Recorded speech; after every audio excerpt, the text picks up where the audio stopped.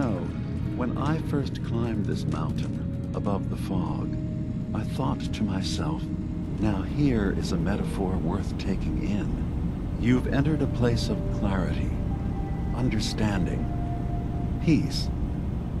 While you're here in Acadia, Synthkind welcomes you as long as you welcome us. Well, in that case, I want a Nuka-Cola, some stim packs, Kasumi Nakano returned to her family, and a pony. I see. I'm afraid some of those things I'm not in a position to give. Kasumi is here. She's safe and unharmed, and you're free to see her if you'd like. Before you do, though, tell me, do you think Kasumi is a synth? We're not answering any more questions until you play straight with us. Just who the hell are you, really? There's only one synth with that kind of face and a mind of his own, and I only see him when I look in a mirror. Nick, it can't be you. Don't give me that. What are you trying to pull? I've never seen you before in my life. Please, if you're willing to give me a chance, I can explain.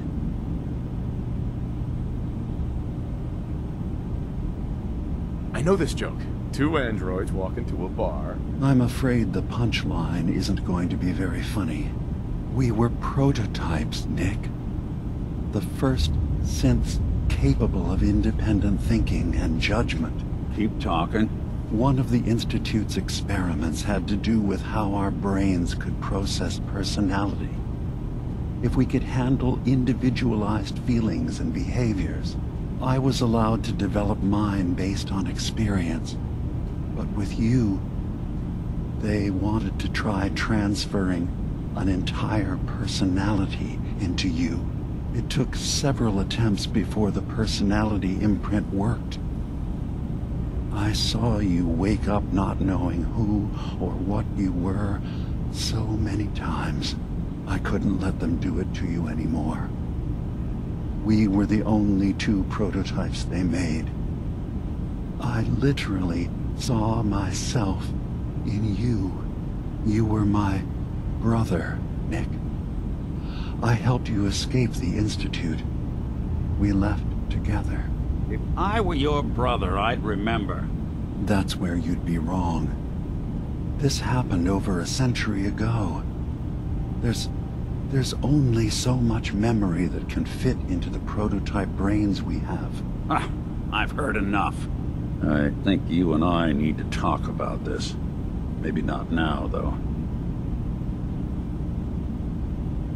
Nick, is he really your brother? If he is, it's news to me. Can synths even be related? Just because we're from the same assembly line, does that make us family? I gotta think about this. We'll talk later.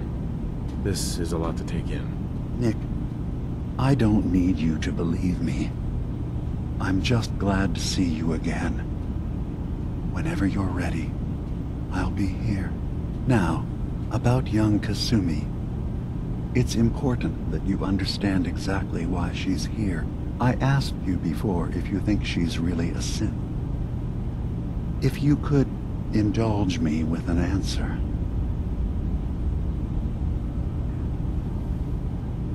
Why are you asking? Because she came here with that very question. And the answer changes every part of her world. None of us take this transition lightly. She's facing the possibility of her entire life being a lie. That someone stripped her very identity from her and made her into something she isn't. I want you to understand that before you see her. She has a chance here to live as a synth, not hiding, not pretending to be something else. One more question, if you'll indulge me. You're here for Kasumi, but I suspect there could be another reason you came to us. Tell me, are you a synth? How would I even know? I'm afraid if you're looking for some biological test we can do, there isn't any. None that aren't fatal. Instead, you have to look for the signs, holes in someone's memory, feelings of unexplained isolation, odd dreams. But ultimately, you have to decide for yourself. What do you believe? Have you ever questioned your humanity?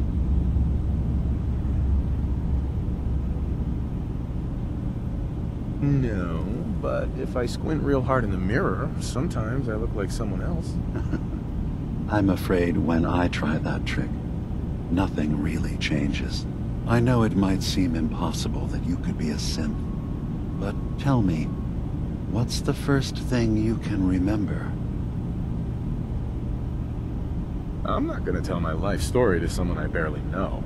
Let's hear your answer first. I was in a laboratory, in the Institute. They were pulling pieces of my head out. Something about wanting to test some neural process. That was every day for months. Strapped down. Operated on. And then I was out.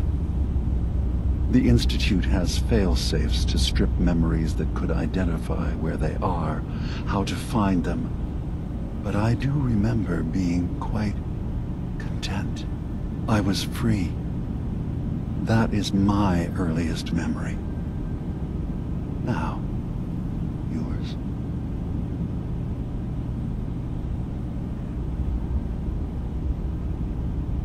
I remember being in my house the day the bombs fell. We ran to the vault. We were frozen. I was the only survivor. No memories before then? Just a single day, and then waking up alone? We so easily accept what's presented to us as the truth, don't we? Isn't it funny how a memory can feel like a whole different reality? People, places, even sounds and colors can change.